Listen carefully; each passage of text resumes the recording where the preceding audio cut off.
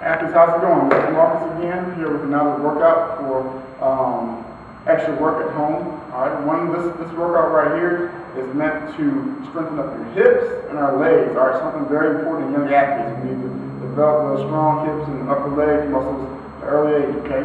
So, there's 3 different variations of this drill. I'll show you the first one, okay? What you're going to do, you can get home, get 2 cones or anything, 2 little small objects, alright? Some about 10 yards apart from each other, 5 or 10 yards, doesn't matter. Alright, all you're going to do, alright, about 30 seconds. Alright, we're going to shuffle 1 cone to the other. Alright, back and forth. Alright, after the 30 seconds is over, you have 10 squat jumps. Alright, jumping as high as you can, okay? That's the first variation, alright? That's going to really get deep in the, your quad muscles, your hips, alright, and those butt muscles, okay? Alright, next drill, alright, you're going to sprint. Alright, from cone to cone. Alright, playing on the right foot on this side, playing on the left foot on this side. Alright, always facing the same direction and returning.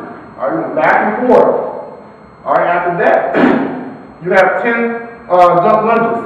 Alright, getting deep right here, really exploding up high. Alright, keeping that chest up, getting down deep. Alright, last variation. We're going to do a sprint back pedal.